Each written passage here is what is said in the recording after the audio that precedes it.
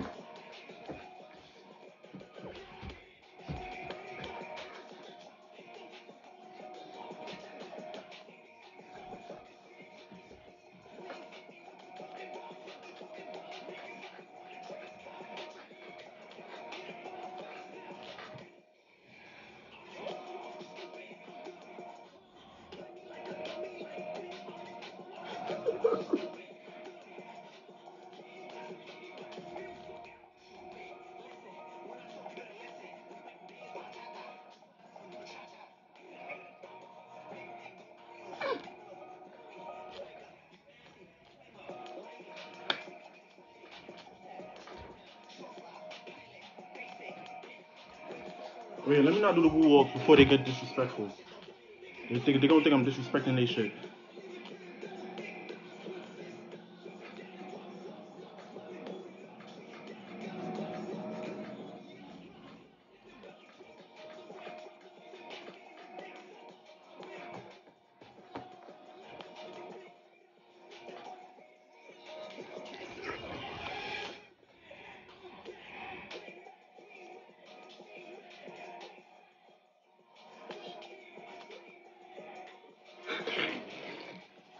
Yo, this nigga genuinely does not give a single fuck. This is ridiculous, bro. Like, he literally broke. Bro, he broke YouTube. The shit says 472,000 views, but it says 1 million likes. This nigga broke YouTube. I can't believe, and all these girls in this video is baddies. Look at this shit, y'all. Yeah, all y'all real right niggas I was talking about. Oh, 6ix9ine is here. Yeah, it's clip.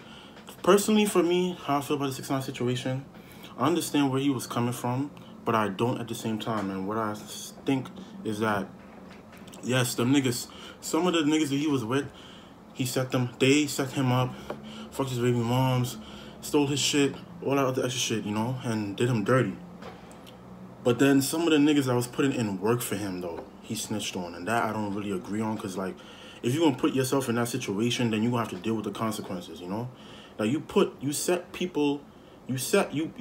pay people to go and, like, do hits on other people, like, with the shit with Chief Keef in Times Square, like, you know what I mean? So, like, that I don't necessarily agree with. However, though, all that shit does not even matter, because he's breaking YouTube analytics already, bro. The shit got 400K views, but it says 1 million likes. He broke the fucking algorithms of YouTube. It's clipped. Yeah, do y'all not understand that it's clipped? Like, and if he continues to make music, it's not gonna matter. At a certain point, it's not gonna matter what he did. Yeah, it might catch up to him in the near future, but like right now, all that shit does not matter at all, and that's what y'all need to understand. Like, it don't matter if he snitched. It don't matter if he didn't go by the street code. It don't matter with nothing. And this song is not bad either. Like, especially the part where he was talking. Not this part.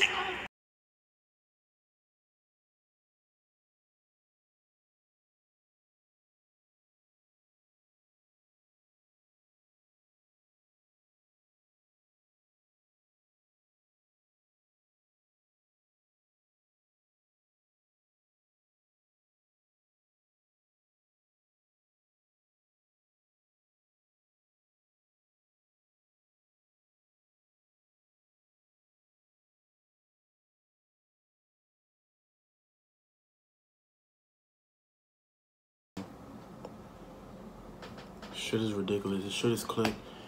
That's all I got to say about that, man. This nigga about to blow up again. Like, it's clip, bro. Yeah, I had to make this video real quick and react to this, tell y'all my thoughts about the situation, whatever. Keep tuning into my shit.